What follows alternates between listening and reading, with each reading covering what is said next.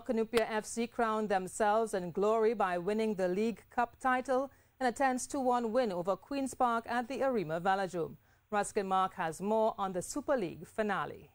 The Cunupia outfit were without their talisman and league's top scorer Kevin Woodley, who saw red in the semis and needed others to step up against the Parkites.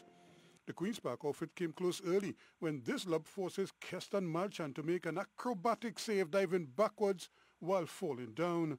Still, they kept probing and came close on a couple more occasions, but just couldn't get that definitive touch in front of goal to make Malchan pay. Then a fairly innocuous ball into the area bounces a little awkwardly, forcing the defender to use his hands to control it.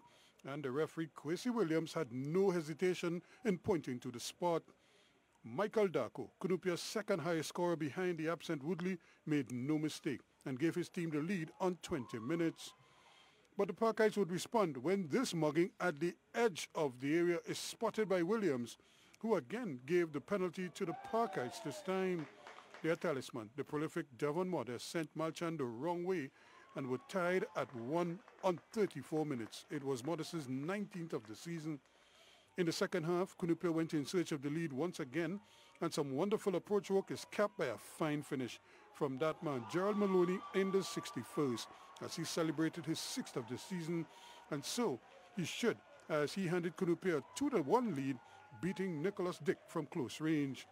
They thought they had extended that lead when another fine finish by Darko is waved off for offsides as he left a fraction too soon. The Parkites threw everything at Cunupia after that, and even though they came close, Malchan would not be beaten again, much to the frustration of the Parkites. Every time they made progress on Malchan's goal, they failed to finish. In the end, the final whistle came and Cunupia could celebrate their biggest achievement to date by winning the prestigious League Cup. And they have the hardware to prove it, not to mention the wonderful memories a night like this would leave on the minds of all in their community. Ruskin, TDT Sports.